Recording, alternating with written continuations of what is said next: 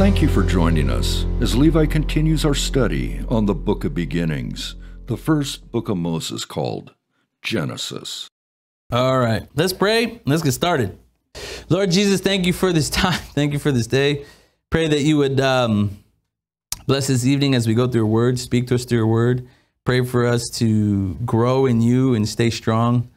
Thank you for this rain. And Lord, thank you for this place. In Jesus' name, amen. Tonight, we are going to be looking at Genesis 3, 7 through 13. So I agree. Let's read this together and then we'll break this down. Starting in verse 7. Then the eyes of both of them were opened, and they knew that they were naked, and they sewed fig leaves together and made for themselves coverings.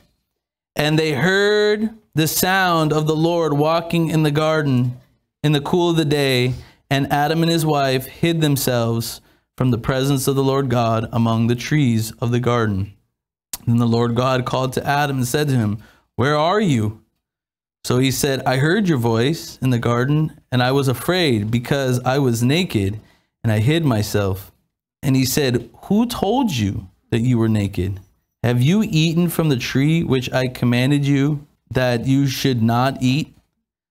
Then the man said, "The woman whom you gave to be with me, she gave me of the tree, and I ate." And the Lord said to the woman, "What is this that you have done?" The woman said, "The serpent deceived me, and I ate." So let's look at this and break this down a little bit. Okay, so back at verses 7 and 8, give you an idea. Remember, they're in the garden. They've been given a command not to eat of which tree?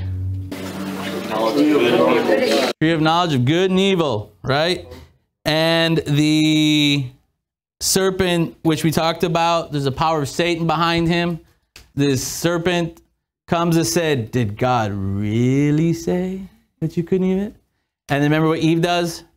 She said, "God said we can't eat it, not even that we should touch it lest we die. But God said not to eat of it, for you will surely die." So she changed it. We talked about that. So now we also talked about that Adam should have stopped the whole thing. He didn't stop the whole thing. He should have intervened immediately and was like, "You behind me, Satan?" No, he should have, like, some of you don't even know that reference, do you?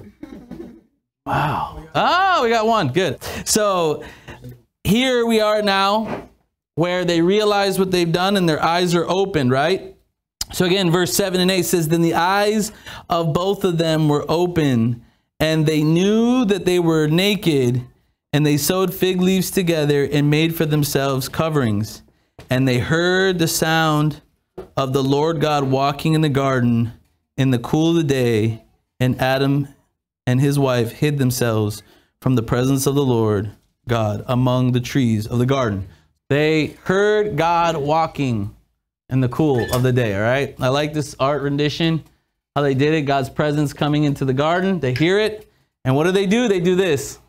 They hid, and they had fig leaves. Now, quick question before we move forward a little bit. Who here has ever been around a fig tree? Who here has ever touched those leaves? They hurt. Prickly, yes, very prickly. So think about this for a minute. This isn't them taking a fig leaf and touching with their hands. They are booty butt naked, and they are putting fig leaves in areas that are ultra sensitive. It hurts. Fig Leaves by Louis Vuitton, all right? The reality is they gained shame from sinning, and they knew that they were naked. They didn't know they were naked prior to this, and they knew. And there's two biblical theories on this one. There's one that they were actually naked, and they just were so innocent they didn't realize they're naked because there was no sin. And another one is that they were clothed in light, and therefore the light was removed, and then they were naked, and they knew they were naked. So how that is, I'm not too sure. It doesn't clarify if they were clothed in light, but it does show that at that time, the idea of being naked wasn't a problem to them. This is like the concept if your dog one day looked at you and was like, "Put some clothes on me," because he realizes or she realizes she's naked. Dogs don't care. And like a little child, a little toddler, you could take them down to the beach and they could run butt naked through the beach and be like, hey, what's up? They don't care, right? It's not till you hit a certain age, if you remember, you realize nudity is a problem. But prior to that, I mean, everywhere you went, you were like, hey, what's up, man? Like Isaiah back here, he's what, 2? A year and change, okay? So if he ran around here naked, everyone would be like, oh my gosh, Isaiah's naked. He's so cute. Oh my gosh, look at that man bun, right? If Darian whipped off his clothes here, walks in, he's like, hey guys, I'm ready for Bible study. We'd be like, yo, bro, first of all, please, all right? Ain't that kind of Bible study, all right? So they gained shame. They knew that they were naked. And how does this connect to us? Well, it connects to us in this way, okay? Not only the fact, if you think about it, if there was no sin, I mean, it could be we'd be clothed in light. It could be that we would just be running around this planet with perfect temperature and all in our birthday suits. I have no idea. But what I'm saying to you, how this connects is this. Because of the choice they made, we now have the beginning of religion. That's the problem. See, God desires a what? A relationship with you. And mankind now begins religion. So they take a covering of their own guilt to approach God. They hear God and they run away from God, and they put this covering on them because they're afraid of their own shame. Does that sound familiar? I know the guilt I have. I know the choices I make, but I'm going to be religious so God will accept me and love me. Is that what his word said? No. He paid the penalty, so his blood covers us, that no shame can be honest and no guilt. We're free by the price that was paid on Calvary. We're free. But we tried to do it by religion. All these religious works, right? So again, they cover themselves with fig leaves and they're afraid to come near God. Why? Because God is holy. They knew they sinned. They knew they sinned. God is holy. They also knew that their works were not good enough. What was their works? Their works was, I'm going to go to this fig tree. I'm going to take the fig leaves. I'm going to put something together for me to wear, and I'm going to approach God. And they knew it wasn't good enough, so they hid. Have you ever done that in your life? And I ain't talking about literal fig leaves. I'm talking like, you ever go, well, I'm going to do it a little bit better this time. Lord, I know I messed up. I know I shouldn't have been in that place. I shouldn't have watched that stuff. I know I shouldn't have done that stuff. If you could just get me out of this situation, if you just get it so I don't pop on the urinalysis test because I know I just did a bunch of cocaine in this club, get me out of it. I promise I'll be at church on Sunday. I will tithe. I will give you 20%. We're negotiating with God. Does it work that way? No. No, it doesn't. And then God sometimes pours his grace on us that we actually don't get caught from the cocaine, which I know someone this happened to. He did this 3 times. And the 4th time, the Lord goes, enough's enough. And he wrecked his car and he couldn't get out of it. And he actually popped, but it was the best thing that could ever happen to him. Miraculously, he kept his rank, but he got restricted to the barracks. And by being restricted to the barracks, guess who he ended up meeting? Me. And I had walked him through the Bible over and over and over until he gave his life to Christ. He realized the Lord wouldn't let him run anymore because the cocaine was taking over. And by the grace of God, see, here's the real grace of God in this situation.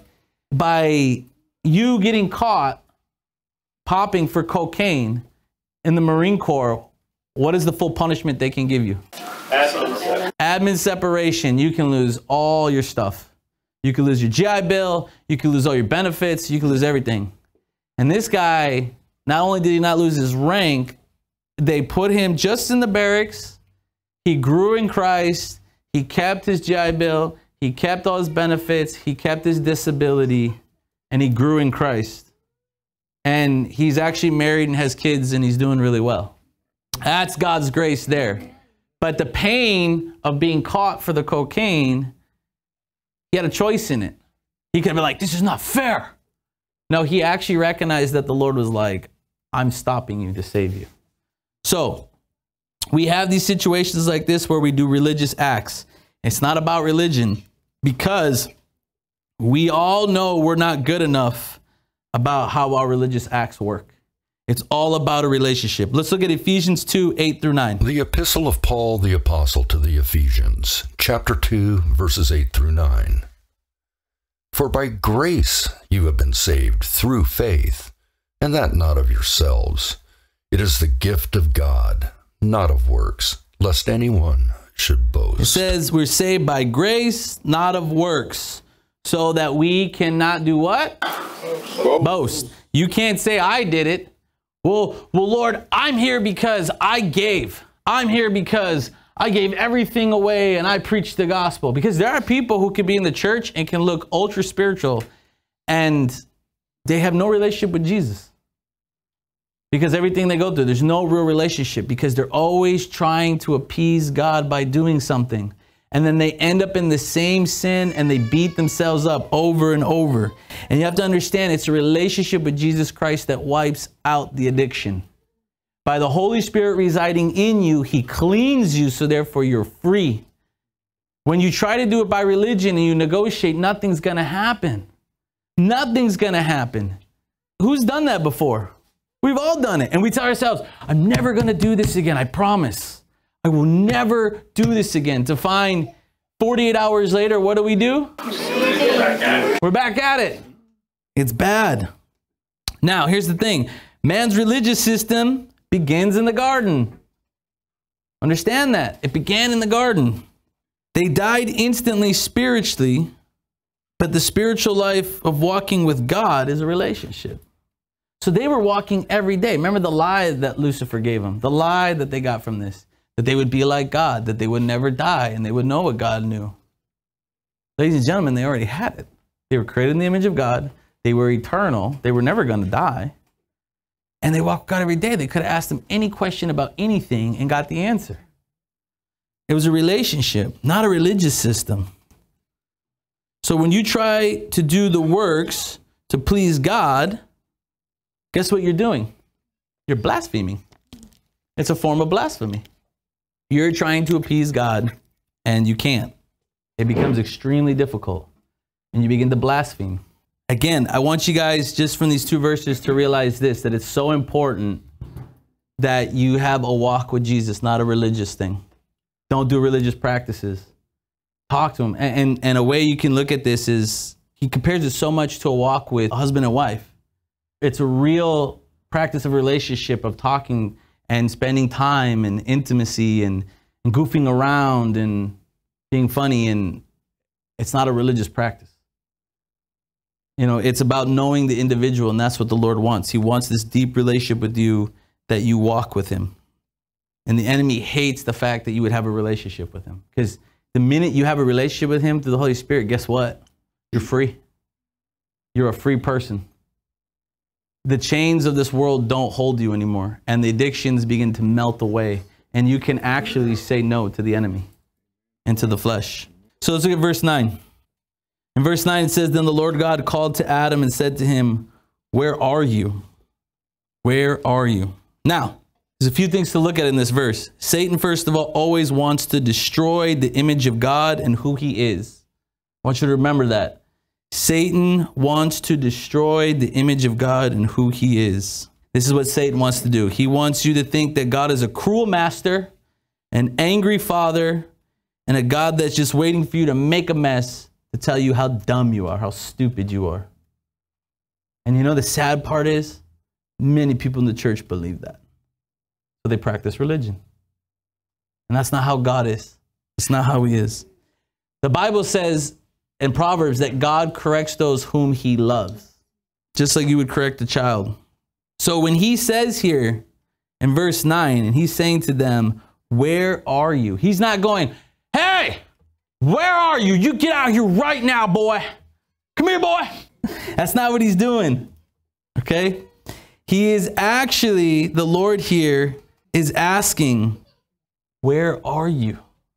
Like a dad that's hurt. Where are you? Because he can't find his kids anymore. And some of you parents know this. Some of you know the pain of when your kid goes the other way and you're just like, come on, where are you? It's not easy. He's not yelling at them. He's calling to them. Now, here's the thing. I want you to really think about this. Do you realize that God calls you that way too? Hey, where are you? You know why? Because he loves you. Where are you?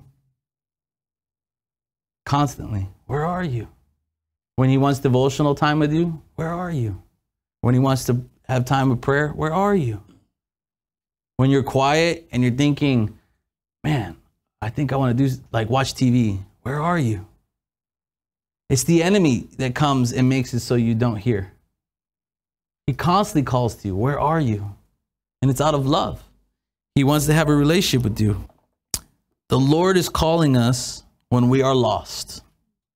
And the Lord calls to us to walk with him. And the Lord calls to us when we run away. We've all been there. We were all lost at one point. And he called. Some of us were searching. I want something better. I'm tired of my sin. And he calls. Some of us, as we walk, he calls because he wants to show us things. He's like, come over here. Come over here. Look at this. And then some of us have run away.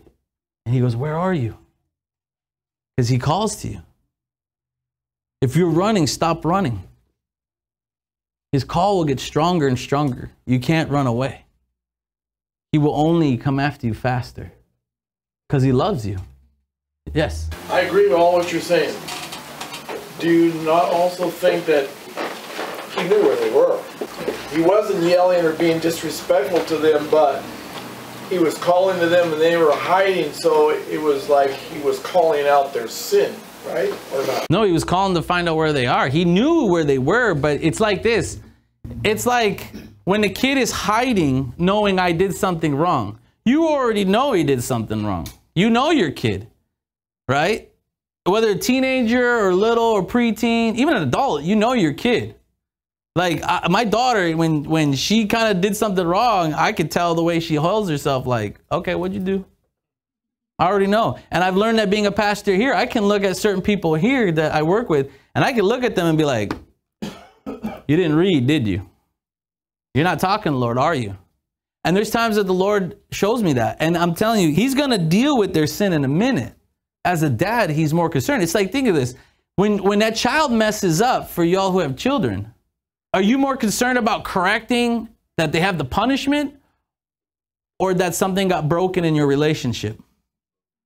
Broken in the relationship. But if you're a good dad, you know, I can't just let it go. And even the times where maybe you as a dad or you as a mom or your parents or whoever is your guardian goes, okay, you know what? I'm going to let that one go. Are they really letting it go? No, what are they doing? Wait, Tracy. They're taking the penalty on themselves. Think about it. Kid messes up and they let it slide. If the parent really has love, like Jesus does, it's not just like, what's the big deal? It's like, okay, and I'm taking that penalty on me. Because as parents, if we could, we would take all the penalties on ourselves for our kids, but we realize our kids have to learn the lessons. And as adults, it becomes worse because I'm learning this now as having a 20-year-old son and an 18-year-old daughter, where when they make certain choices, you have to be like, okay. One of the biggest things I had to learn was like, my little girl, my daughter, you mess with her, I will mess with you. Simple as that for anyone who has a daughter. And so she works at this place and she was having a hard time. And she, for the first time, actually got reprimanded. It wasn't crazy. It wasn't bad. It wasn't insulting. It was justified.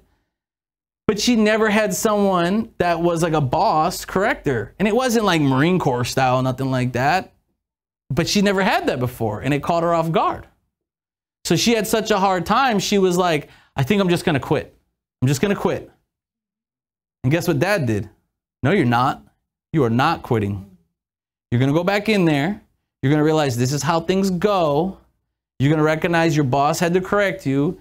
They correct, and you move forward. Did your boss yell at you? No. Did your boss call you names? No. Did your boss berate you and belittle you or put you on display? No. What did they do? Pull you on the side, talk to you? Then they did it right. I had to realize as dad, I couldn't rescue her. I couldn't go in and rescue her. I had to let her figure out how to fight that one.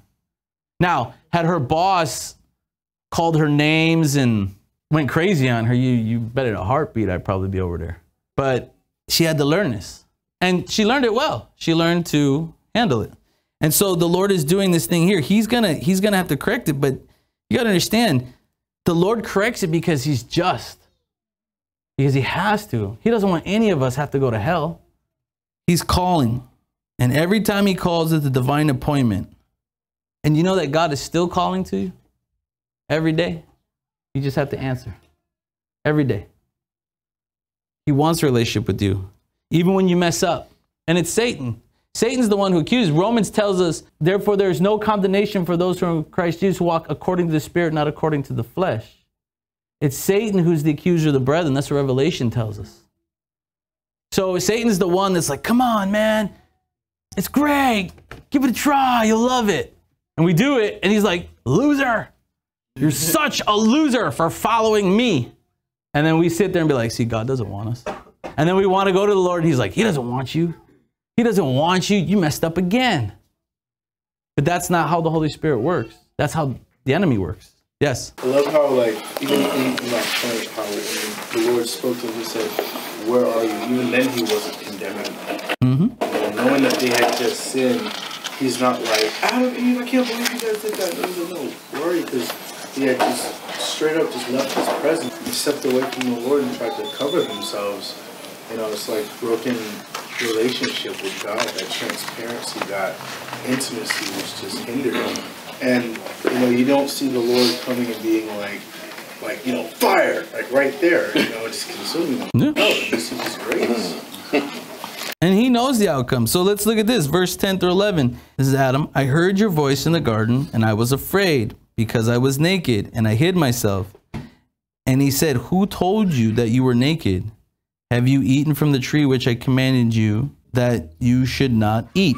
Okay, so they learned what is to be evil, and Adam and Eve stepped through a one-way door, taking all of mankind, and there was no going back.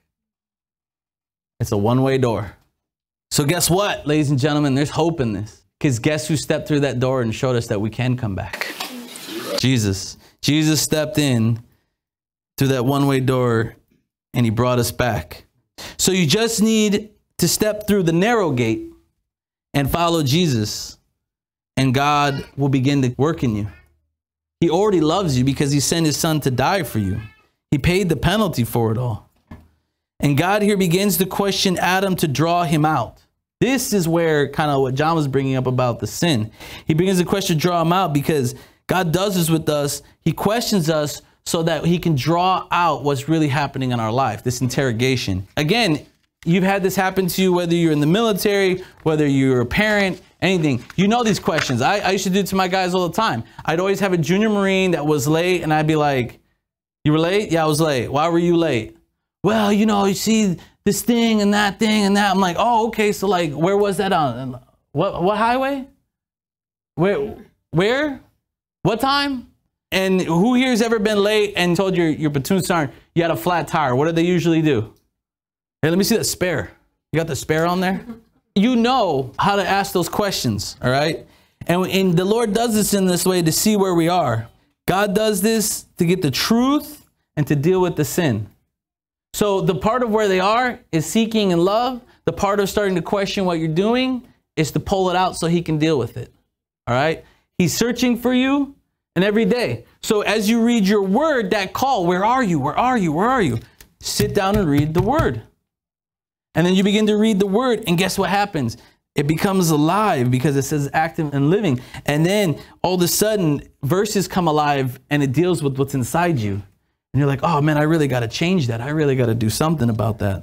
I'm going to take a little side road here real quick with you guys. The Bible tells us about, in Timothy, about those who want to teach are held a certain accountability, and for those who want to be pastors and how the enemy attacks. When I was first coming on to be a pastor, I remember I was getting close to being ordained, and Satan was attacking me more and more in my sleep. To the point, one time I felt something even grab me, But I mean, it was nasty attacks. And I remember that the enemy attacked me one night really bad. And I felt the power of the Holy Spirit come upon me to stop it. And it's the one time in my walk with Christ, I heard the Trinity speak as three different persons. That God, the Trinity spoke. When they spoke to me, I heard the Father say, you must be holy as I am holy. And then I felt Jesus say, I paid the penalty so you can be holy. And I heard the Holy Spirit go, I will make you holy by my power. And then the attack stopped. It's not fun. Each pastor gets attacked differently. Raul Reese, he gets attacked different. I don't know if you know his story, but he gets seizures in his brain. And it's not where he falls on the floor, but it causes paralysis, where he'll be in the middle of teaching and then he'll just stop and stare. And he can't come out of it till it's over.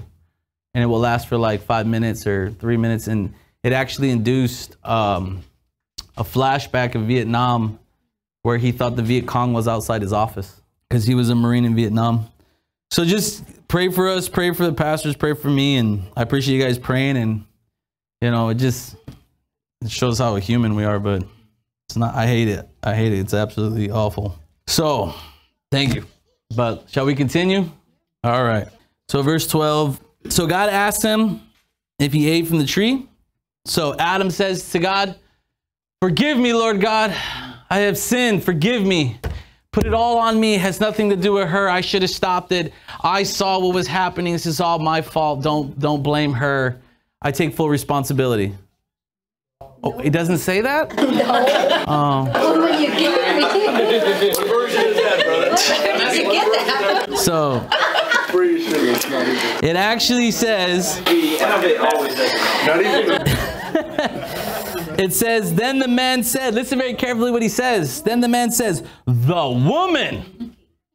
woman whom you gave me to be with me, she gave me of the tree and I ate. And then in verse 13, and the Lord said to the woman, what is this that you have done? And the woman said, the serpent deceived me and I ate. So look at this picture. All right, if you can read, it says, it was the woman. It was the serpent. Oh, I see what's going on. Fine. Look at his arms. And then after Adam and Eve died, this is their tombstone. He said, at least my wife couldn't complain that I never listened to her. And Eve wrote, I married what used to be a perfect man. So the blame game begins. Adam blames Eve. Eve blames the serpent. Now listen very carefully how Adam does this. It's my wife, my wife, my wife. She messed up. This woman you gave me. Who's he actually blaming? God. God. Because before it was my wife. When Eve shows up on the scene back in chapter 2, he's like, thank you, Lord. She's a hottie. That's basically what he said. This is bone of my bone, flesh of my flesh. This is my wife. Yes, right? She messes up and it's like, the woman whom you gave me. This is your fault because you gave her to me. You knew she was like this. It's your fault.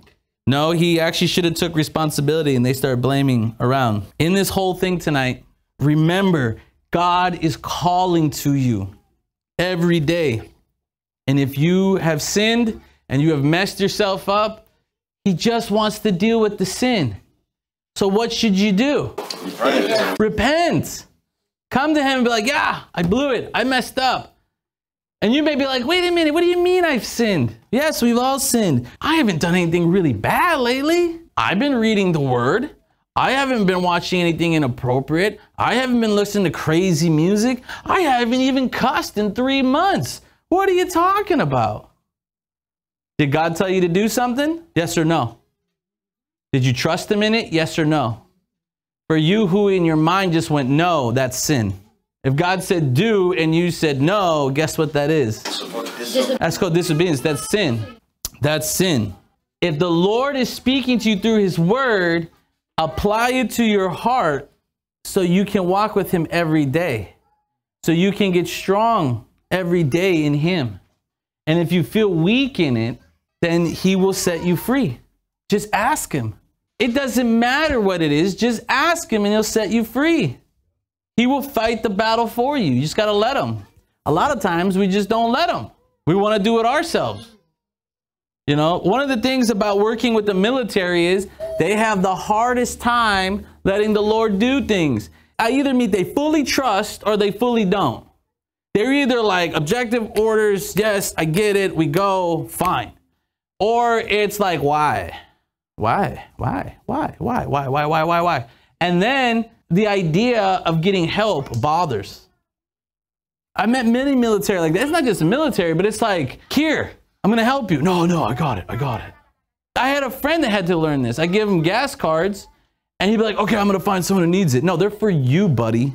Learn to take them, because if you don't learn to receive things from people, do you think you'll ever receive from the Lord? No, you won't. You will not. It's not by your might nor by your power. It's all by what Jesus can do and what he's doing through you by the Holy Spirit. What you need to understand is this. If you learn nothing else tonight, God is chasing you down and calling you every day. God wants to deal with your sin every day and help you to be strong like him. And it is not your job to shift the blame. Just repent and say you're sorry and you'll be free. You mean it's that easy? Yep, it's that easy. Is it easy? No. Do we like it when we're wrong? No. We get corrected and it's like, oh. You could be having the best day. You could be driving home and be like, oh, it's great. Man, it was perfect. PT got canceled. We got let out at noon. It's a great day. And you get one correction and it's like, my day sucks. You know why? Because guess what we actually think in our mind when we get corrected? Nope. How dare you judge me? You don't even know what I've been through. And you know what the crazy part is? We say this to God. God, you don't even know what I've been through.